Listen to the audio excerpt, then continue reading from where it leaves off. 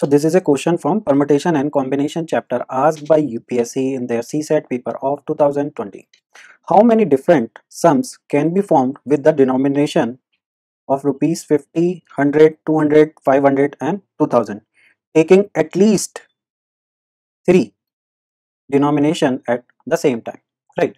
So how many denomination we are having? First, second, third, fourth, 5, right? So 5 type के denomination हमारे पास हैं and out of 5 we have to select 3, right? At least 3.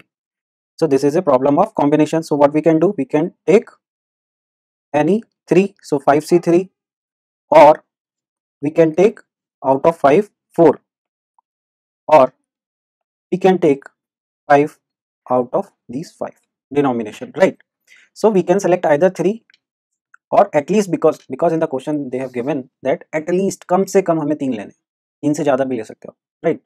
So 3 से ज़्यादा कितना हो सकता है? 4 या 5, क्योंकि हमारे पे मैक्सिमम 5 ही है, right? So now we will solve this and we will get the answer, right? So this 5C3, so we can write it 5C2 also, and this will be 5C1, right? And this 5C5 will be 1. So this will be 5 into 4 and 2 into 1 plus this will be 5 plus 1. We will solve this. This 2 will cut this 4 2 times. This will be 5 into 2 10 plus 5 plus 1. So this will be total 16. Right. So the answer is option A. So this is the answer, option A. Right.